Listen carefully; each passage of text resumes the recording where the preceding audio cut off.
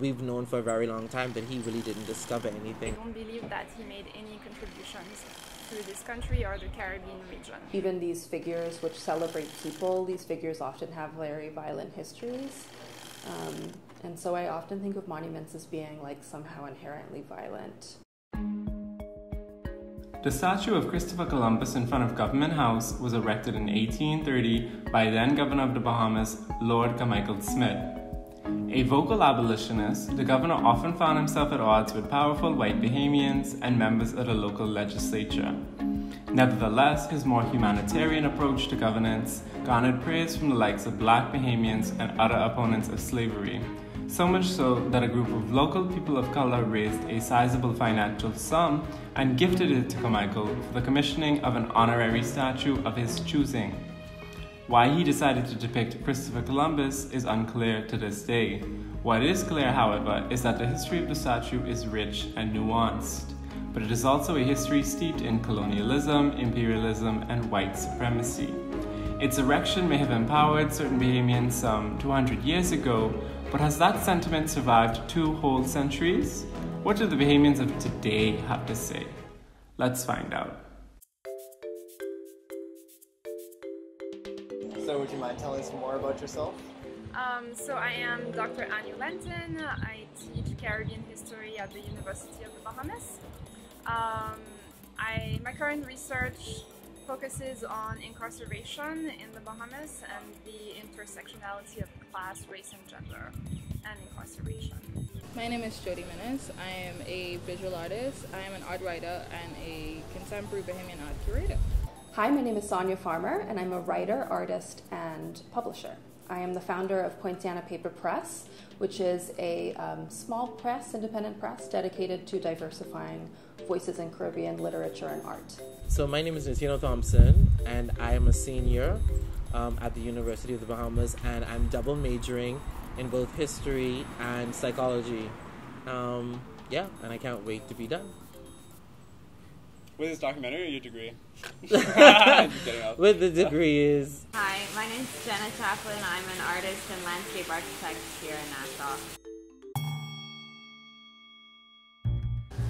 I think that a monument solidifies a person's legacy. It impacts in a way in which it can either empower a group of people or it can disengage a group of people. I think that it is a constant reminder of the person and their legacy. I also think that it has a place in social hierarchy as well in the context of history, because some people have monuments and statues and some people don't. And I also think that it's just a physical manifestation of the reminder of the importance of a person's place in history and time. Well, I think monuments are commemorative tributes to something or someone.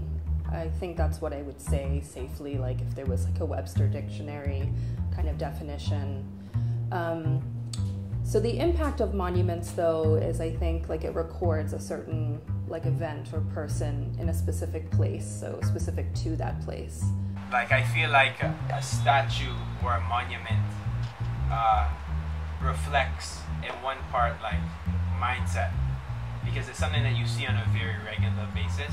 So there is some symbolic element to a statue, to a symbol, to a monument. And I feel like it depends on what people are erecting the statue for. There are some people who would do it for historic purposes, some people who do it for artistic purposes, but ultimately it's to, I think, make people feel something that, or think of something that has existed or might exist again in the future. Statues symbolize, I guess, the past, maybe even the present, and maybe even the future of a group of people. I think statues really are symbols of power. They're mostly built for powerful people or to represent, powerful ideas, and it's those things that we're trying to represent in those physical spaces, in the space of a statue itself, that I think really tell you the stories of a culture, the stories of a society. It's a part of the cultural history, and so if we're thinking about what statues really mean in this case, we're talking about the statue of Christopher Columbus. That's symbolic of, quote unquote, when the New World was discovered. And that narrative, I think, is very dangerous because we've known for a very long time that he really didn't discover anything. Well, you know, human beings have been making those types of statues and statuettes for a very long time. I believe the first statue was made 40,000 years ago. It was a small statuette that was found in Germany. And it dates back from 40,000 years ago. So as humans, we've been making such artifacts for a very long time. So the question is, why do we make such artifacts? And I believe we make these artifacts because we see ourselves in them, right? So not just to make them, but it's also about us and who we are, and seeing ourselves in those various artifacts, or in this case, statues. I mean, well, contemporarily, it's mainly for tourists.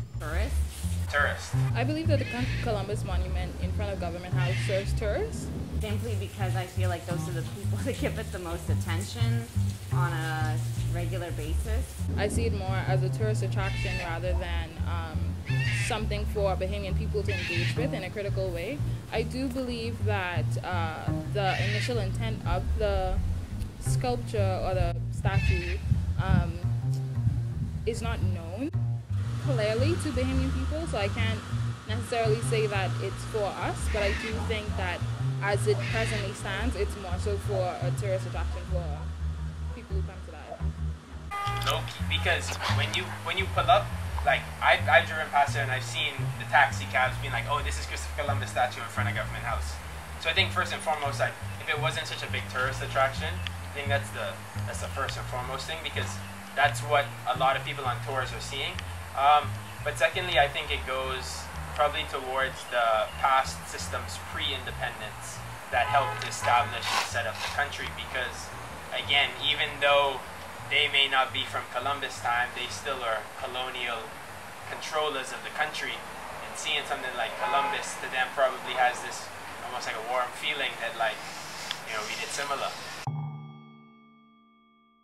The fact that this statue is placed at Government House is a clear symbol, you know, of the persistence of colonialism,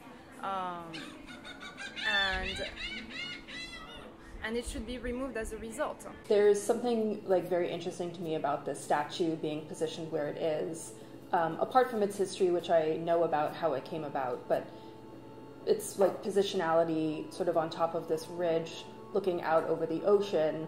I think a lot about what it means like for statues to look back at us. Like we look at statues, but how is the statue's gaze also important when we think about the statue or the monument? Like what does it say when something is large in scale, right?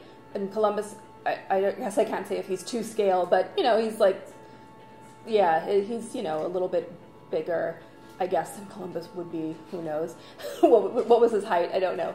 But his position sort of at the top of this ridge, I think, says something. And I think what it says is oppressive. And I think, I think it's oppressive, and it's like about ownership in that gaze and in that position.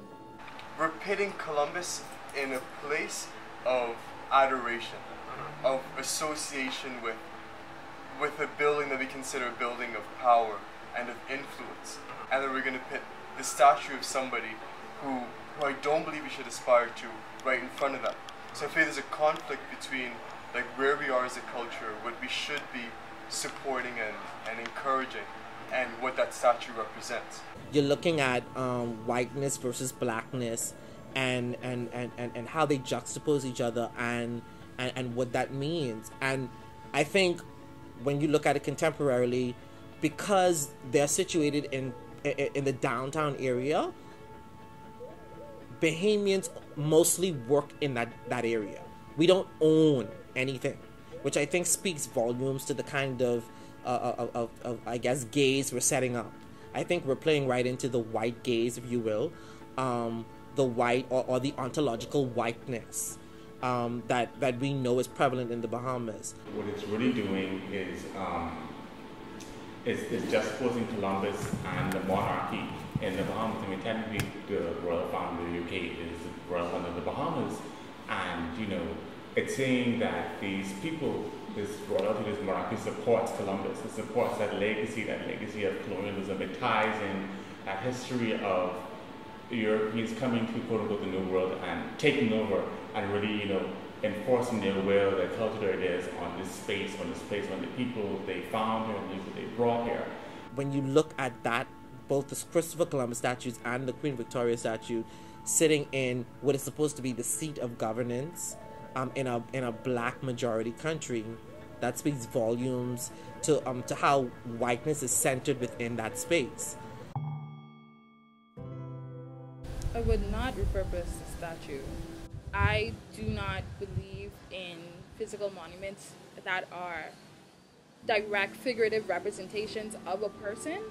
I believe that if there has to be some sort of momentum or some sort of physical manifestation of a person's legacy, or we want to commemorate the life and legacy of a person in a certain way, I believe that it should be as abstract as possible, because people are multifaceted human beings, and you'll always have instances where a person can do good and they do bad, but I think that to commemorate something should leave space for all of that, and I don't think that actual figurative representations of a person leave space for that, if that makes sense. Due to the history of the statue, I think it is probably worth maybe keeping it, but like recontextualizing it in a national museum of some sort, right? Where we can actually engage with the history of how it came about and also properly contextualize the history of Columbus. Because I think like the main thing that has to happen is like we have to move past this like narrative of Christopher Columbus in this country as being like a founder of some sort. I think we should leave this to the artists of the Bahamas to brainstorm and come up with something, yeah. I believe that Columbus's statue should be placed in a space like Collins House, which is off of Shirley Street. It's a loyalist house, it's a colonial building, and I think if you open it up to the public, at least it places the sculpture in a less reverent place, and it also gives people an opportunity to still engage with it, but in less of in a pedestal-like way. And I think it also reinforces what it is now as a tourist attraction. Let it be a tourist attraction, but also let it be a tourist attraction with the proper context of who Columbus was and what he did to the people who did occupy the Bahamas before he came here. I would like to see it in certain ways. I'm part of that group of may call for it to be thrown in the ocean because in the Caribbean, the sea is important. It holds history. I mean, we've had Caribbean scholars such as Derek Walcott talk about the sea's history, or Brathwaite say the unity of submarine, talking about how the ocean and its importance to the movement of people across the region, to the very identity that we hold here, and the sea itself being able to transform things that were once bad into something good, being able to reconquest, I guess, history, to change it into something that can be much more, I guess, representative of people who live in these spaces. I would rather us focus our eyes towards something that's relevant to the world we're living in now, something that we don't want to encourage anymore, which is what I think Columbus stand for, those things that we didn't want to, and his whole system. Personally, I would be very interested to see a monument dedicated to the Lucayan people, like indigenous people of the Caribbean. I think that it would be good to give that space to that because it's time to really rethink that history through a different lens. And I would be very interested in that monument engaging with the history of Lucayans or the history of monuments in like a very abstract way, not just like a depiction of an indigenous person of the Caribbean, but something that engaged with the history in a way that felt like fresh and appropriate and contemporary and arresting and worthy of, turning the lens around in that history. What I would like to personally see is more sculpture being created in general, because I think there isn't a ton of public sculpture here. Yes, there are the several sculptures in the roundabouts of Bahamian symbols, which are great, and I wish we had the crawfish still that used to sit at the bottom of the PI bridge. So I think, I'd love to see more of it. So I'm not so much a fan of getting rid of something to just get rid of it. I want to see more.